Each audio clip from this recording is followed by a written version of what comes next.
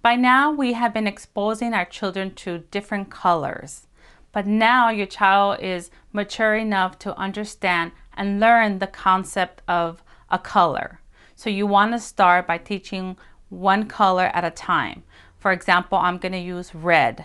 So I have found different objects that are all the color red. Here's a star, a train, a block, a red peg.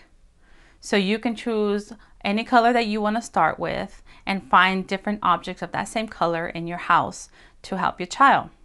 So talk to your child, oh look, here's a red star. Let's put the red star in the red cup. If your child cannot pick up the objects yet, use hand over hand to help your child pick up the object and let your child, choose what they want to pick up. So if your child goes toward the boat, then help them pick up the boat and talk about, oh good, the red boat, let's put it in.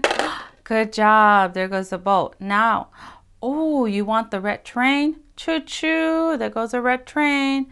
Good job. And you do one object at a time. So you start with one color and eventually during the week, go ahead and point out in your home and while you're out and about red objects. And as the weeks go by, you then, when you feel comfortable that your child has learned the color red, you move on to the next color that you want to teach your child and follow the same steps.